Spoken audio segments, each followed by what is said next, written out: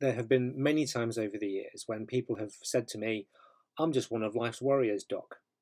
And it's true, I think, that we all are somewhere different along the spectrum, whether it's completely laid back and horizontal at one end or a bit of a stress bunny at the other. But also, we need to take into account that even if we think of ourselves as a very calm person or tending to be a more anxious person, depending on what's going on in our lives, we can all find ourselves in different situations from time to time. I'm going to start this section by saying something that you may find slightly controversial, and that is that we all need stress in our lives. Stress is really important. It's important for our survival, it's part of our evolutionary mechanisms. So, for example, tens of thousands of years ago, you would have needed a fight or flight response, a stress induced response, to get away from the hungry predator that was chasing you. Perhaps a more modern equivalent is to catch that bus that you're running late for, or that difficult last minute work deadline. The fact is, you do need some stress in your life. The issue is perhaps not so much the stress itself, but our response to it, and whether that's a short term appropriate response or a long term chronic response. And it's the long term response that's the difficulty. When we go into fight or flight mode, we have levels of cortisol and adrenaline surging around our bodies. And if that continues and doesn't settle down as it should, then this can result in a pro-inflammatory state within the body and an increased risk of long-term conditions like heart disease and mental health problems, even cancer. And so the good news, though, about all of this is that actually we can take back a degree of control. You've probably been there where you've been anxious, had a difficult time in your life, and before you know it, things can start to spiral out of control. You start with one negative thought, leads on to another and another, and before you know it, you're feeling panic-stricken. But actually, you can take back control of your body and your emotions as a result. And what may come as a surprise to you is that thoughts can follow actions, and there doesn't need to be the other way around. I used to imagine that in order to do something differently, you had to have a shift in mindset first to then behave in a different way. But actually, the good news that neuroscience demonstrates to us is that if you start to do things differently, that in turn can then feed positively into how you think and how you behave as a result. A good example of that are breathing exercises. If we do some breathing exercises to help us relax, where you typically take a short inhale and a longer, slower exhale, that triggers your parasympathetic nervous system, which puts the brakes on the fight or flight mechanism that you get with the sympathetic nervous system, and as a result, you can then feel better and calmer. So here are my top tips for relaxation.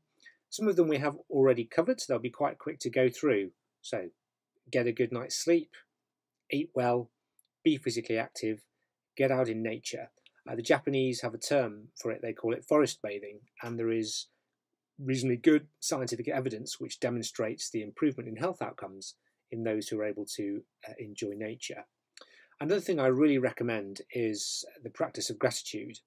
Thinking each day of 1, 2, or 3 things that you are grateful for can be really beneficial to your mental health. We have a lot of tailwinds, and by that I mean even if life is tough, there are still things that you have in your background, behind you, in your history, in the environment that you live in for which you can be grateful. It's easy sometimes to forget about those, but the conscious act of naming those each day, even if it's just the relationship that you have, the job you're looking forward to doing that day, the sunrise, the nice meal that you ate, that conscious identifying those things and being grateful for them can have a really beneficial effect on your mental health. Nurture your friendships as well. I compare friendships to plants in a garden. Some are flowers or trees that need planting, watering, nurturing, growing, maybe a bit of pruning. And some relationships, to be honest, are a bit toxic and a bit more like weeds, and they probably need uprooting. So think about that. What do you want more of, and what do you perhaps need less of in your life? Think also about being kind to yourself. You can't really be kind to others if you don't show kindness to yourself. And the comparison I often make is to the instructions you get given when you're on a plane and you're told that in the event of an emergency landing, oxygen masks will drop from the ceiling and you should first put your own mask on before helping other people. Think also about what is in your control and outside of it.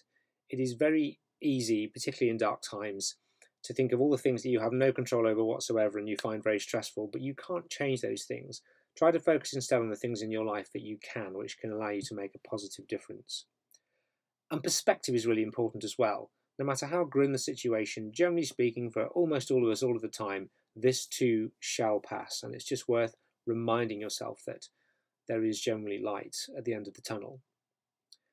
And finally, I would really recommend the practice of being present, being in the moment, not distracted, not thinking about other things, but enjoying the moment for what it is, whether it's a conversation with a friend, a walk that you're doing, a nice meal that you're eating. The practice of mindfulness dates back thousands of years, and it's practiced by those with and without religious affiliations. There's good evidence for significant health benefits, and it's easily available in terms of the information out there about it. You could download apps such as Calm or Headspace, or look at free videos on YouTube.